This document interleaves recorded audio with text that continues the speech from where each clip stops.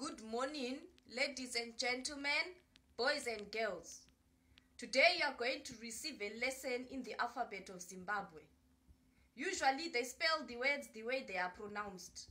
By the time I am finished educating you on this alphabet, you shall understand exactly what I mean.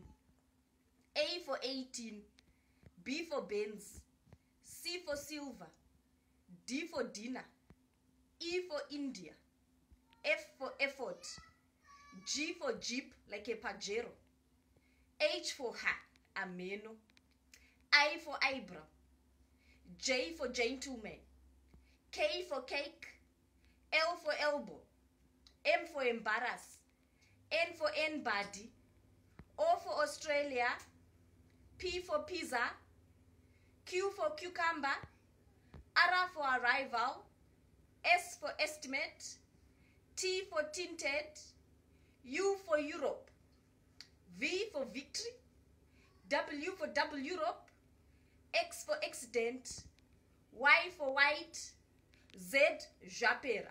Jiri kufaya nakeda. Bye bye.